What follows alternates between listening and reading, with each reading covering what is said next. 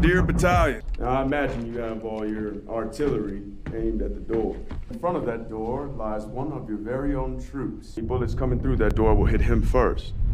Okay? State your name, criminal. Oh, I'm not a criminal, sir. But my name is Cherokee Bill. What's your name? My name is officiant of the goddamn law. Leave this train now and no one will be hurt. Oh, that sounds like fear talking, Mr. Officiant of the goddamn law. Now, we done already hurt a couple people. But you just gonna let us get away dread scot-free? State your purpose, bastard. Also, I'm not a bastard.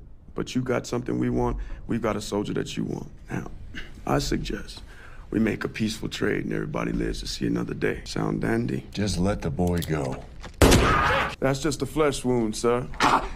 You got 10 seconds to put your guns down and open up this damn door, or your little kin here shall perish. Harm him further, and I will kill every last one of you godless sons of bitches.